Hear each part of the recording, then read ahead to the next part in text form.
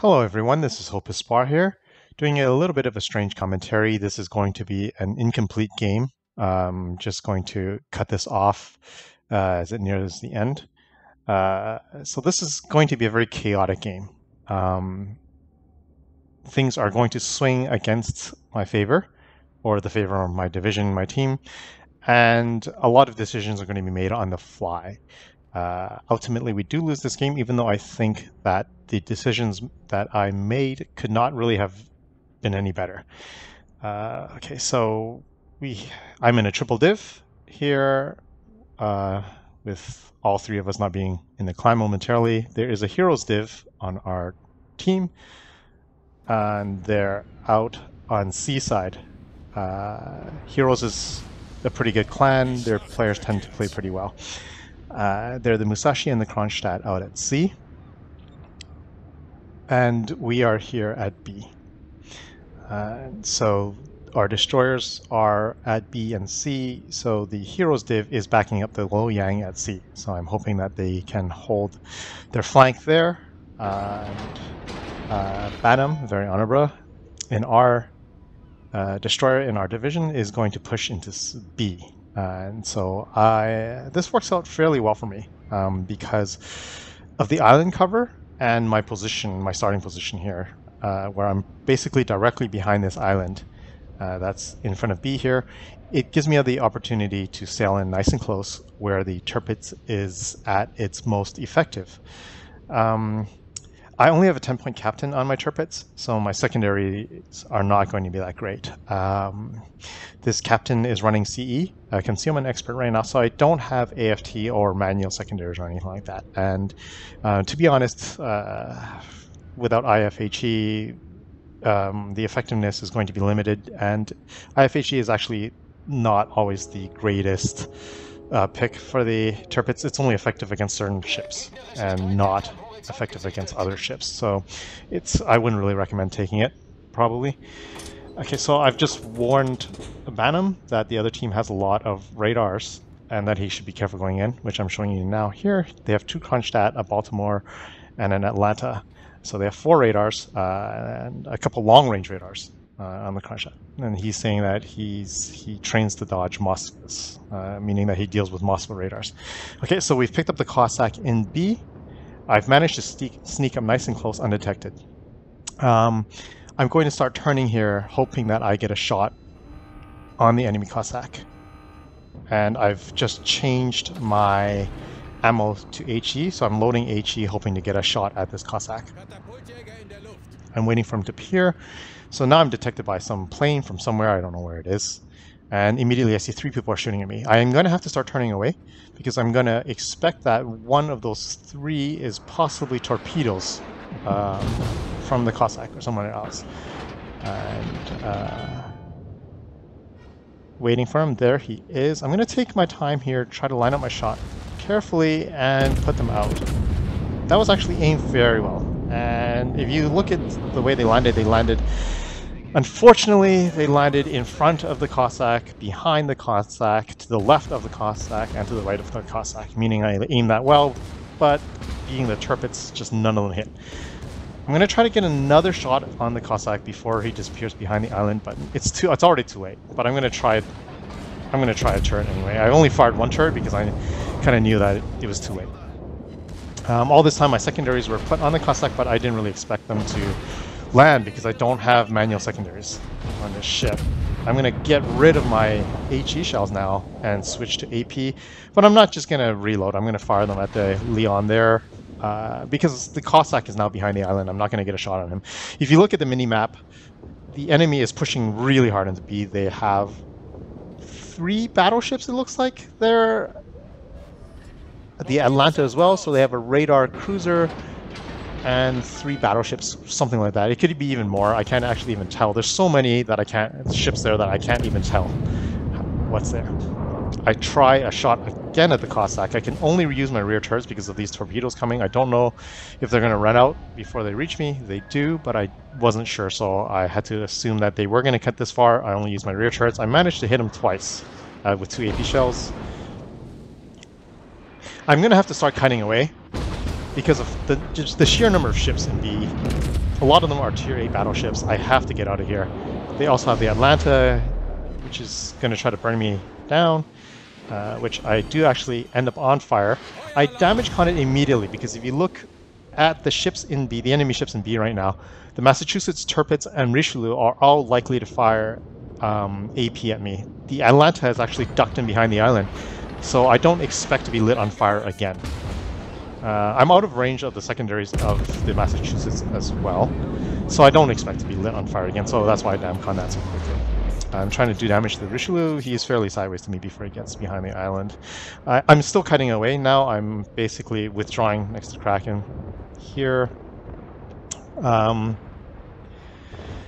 really have no choice. I have to come back here, right? Like, there's just too many ships at B. I'm going to kind of come back here with Kraken, hopefully do some damage. My guns aren't going to be that effective at this range. But I really can't get any closer, right? So there's HE threats, there's torpedoes. I have to come back here. At this point, I'm assessing my options. A is secure, so I can't drive straight. I'm going to go into Kraken, so I'm going to have to either go past him and then turn left and then bring myself into A, which doesn't make any sense. There's no enemy presence there. We have an Indianapolis, a St. Louis, and an Amagi there. It's secure. I'm obviously not going to just drive straight back away from out of the action.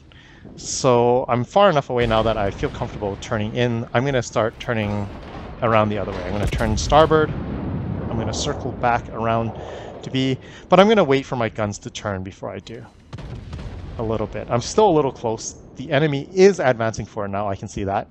So I'm going to get a little further away from them until my turrets turn.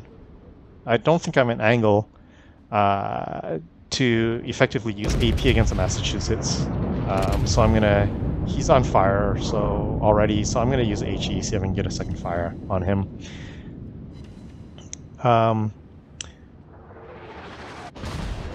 Both Kraken's Richelieu and my Tirpitz have 15-inch guns. If the Massachusetts is sufficiently angled, we won't be able to do much damage to him with AP. And looking at the mini-map, from the angle that Kraken has on him, he's probably shooting HE at him. So I'm going to try to shoot HE as well. If we're both shooting HE, we stand a much better chance of getting fires and multiple fires burning on the Massachusetts. So that's why I haven't been shooting HE. Okay, I've had to fall back a little further even, but I feel safe enough now. And some of the other ships, enemy ships have popped back up on the mini-map. I feel that I can start turning back in. If you look at Kraken there, he still has more health than I do. So I've kind of wanted to get a little further out before settling back in. I also wanted to come across the map a little bit so I could use these islands as cover. As I previously said, the Tirpitz works best at close range. The dispersion gets really bad at long ranges, and I lose a lot of penetration. I didn't want to sail directly back and just eat all this damage before I could get close enough to do any effective damage. I now feel safe to start driving straight back, and as you can see, that's what I'm doing. I'm pointing my ship back towards B. I'm angled towards the far side of the island in front of me, hoping that I can use it for more cover as I come in. I now see that the Richelieu and the Atlanta are heading towards A. I'm going to try to help them out a bit by putting some damage on the Richelieu before he gets in there. We've lost a ship or two at A, but we still have an Indianapolis and an Amagi. And the Hipper is heading in that way as well. And Kraken in my division is still there. So I think they should be okay. I hurt the Richelieu a little bit. That should help them out a lot. I think that we have enough forces there to kind of deal with them, hopefully for now. The enemy still has so many ships at B. And very recently, unfortunately, the Heroes Division at C, we lost Musashi.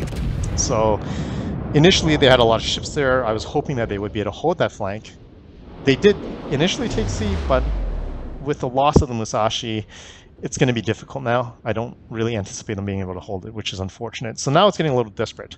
They have a Massachusetts, a Leon, a Tirpitz here.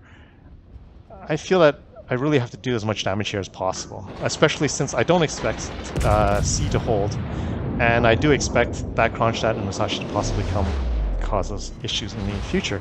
I'm really hoping that our A group can hold there. And they just killed the Atlanta, which I expected the Indianapolis and Hipper to be able to do. So now basically they have a Richelieu there, and possibly a Baltimore and Shores. We have an Amagi, an Indianapolis, and Hipper there, and eventually, if need be, I think Kraken can also reposition himself to help out there. So I'm hoping that they can hold A and eventually kill everything there, and then push back to help me out here at B if I can't deal with everyone here. Okay, so the Tirpitz, now the enemy Tirpitz is coming out. I'm going to have to deal with him. I was trying to do as much damage to the Leon as possible previously, because I can overmatch him, and so can Kraken. And I didn't have much else to shoot at. Now the Tirpitz has come out. I know I have to deal with him quickly, because I also wanted to be able to deal with the Massachusetts, so that he stops harassing Kraken if he is, and the people at A. And now I can see what I feared earlier is happening. The Musashi is pushing this way now, and that's going to be troublesome. So I'm trying to deal with the Tirpitz as quickly as possible. I put Torps out, and I'm shooting at him. I'm just trying to kill him off. And there we go. We managed to get him taken care of with a torpedo. Okay, now I see the Kronstadt and Musashi on my left. I want to get out of here as quickly as possible. I realize that by turning in like this, I might take some damage from the Musashi. I'm hoping to get behind his island as quickly as possible. Deal with the Massachusetts, and then go back out and deal with the Musashi if I can. It's asking a lot. So I've just dealt with the Tirpitz. Now it's time to deal with the Massachusetts. He's still got 10,000 and change health. I've got less than that. So I'm firing at him, hoping that I can finish him off, and I do. Okay, so really quickly I switched my attention to the Musashi. I have to do this. Holy shit, he has a lot of health. Okay, so I put my torpedoes out. I realized, so if you just saw there, I just launched one torpedo, and then I went back to my torpedoes to see how much time was left in the reload for my starboard torpedoes, because, man, he's got so much health. Those torpedoes and my guns are not going to do the trick. I'm hoping to get, yes, 2 torpedoes. Not bad, 17,000. I'm just checking my torpedoes. They're reloaded, and they're in action. So hopefully I can, yes, Citadels. Perfect. 2 Citadels on him, and torpedoes are out. Those torpedoes look pretty good. 2 more hits, and the bastard is still alive. Finally he goes down. Okay, now unfortunately the Akizuki has shown up as well. I did not expect the Akizuki to be here. Okay, so I land a hit on him. 2 overpens actually. 3 overpens. And I've got my secondaries going on him. This is not looking good. Okay, that's about the best that I could have done there. Looking back at the mini-map now, we can see that what I was hoping to happen with A winning the flank and then coming back to help me did not happen. This is largely because the Amagi did not engage properly, and if he had both the damage he did and the tanking that he could have done, could have saved possibly some of the other ships there, and they could have probably killed these 2 cruisers, the Leon and the Richelieu, and then they could have come back to help me. Unfortunately, that did not happen, so we lost the game.